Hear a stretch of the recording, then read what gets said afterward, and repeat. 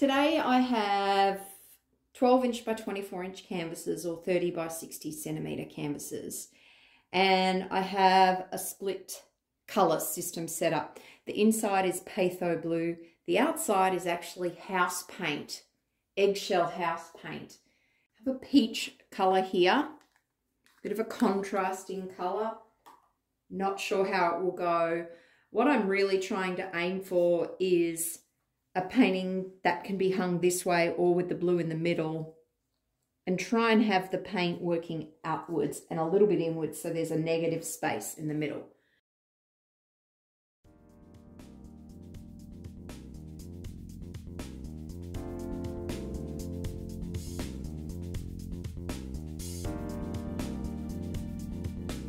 All the coloured paints are mixed with USA Floetrol.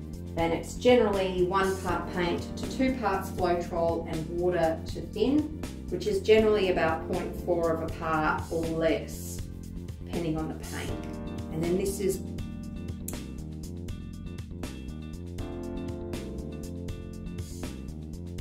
now the next colours that I have, which I'm going to pour along the edges.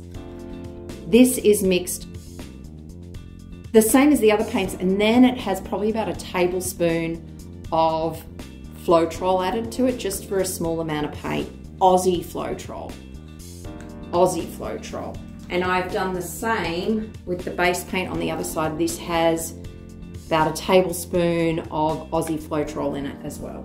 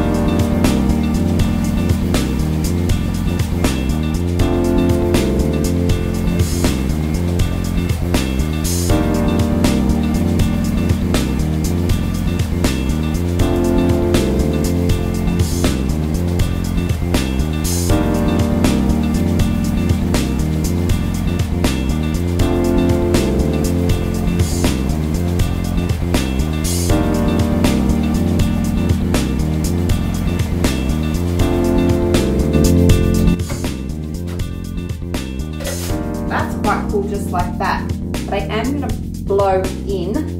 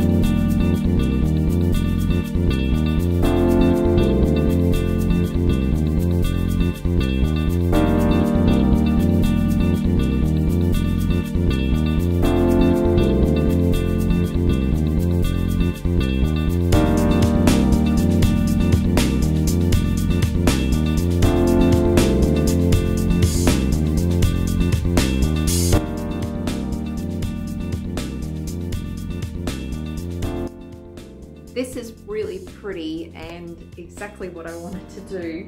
So you can see all that lacing in here, and it works all the way up, and it's more prominent because of the eggshell paint.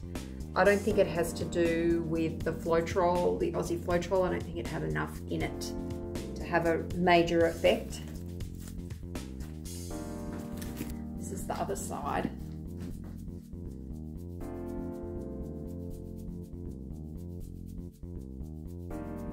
So it's really pretty.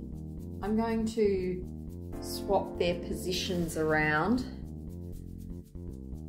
Looks quite cool that way too. So you can see what it looks like with the white coming in, and let me know what you think, whether this is good or like this. I think I like it with the dark blue in the middle more. It just gives the composition a little bit more. I also think they work nicely as individual paintings, and you could actually hang them lengthwise with each other. So let me show you some of those. Remember to hit that subscribe button. I want to thank all the subscribers who have joined up so far, and I love it when I get the thumbs up. Please keep doing that. It's really encouraging, and all your feedback is so lovely. And I look forward to seeing you next time. Don't hesitate to create. Bye.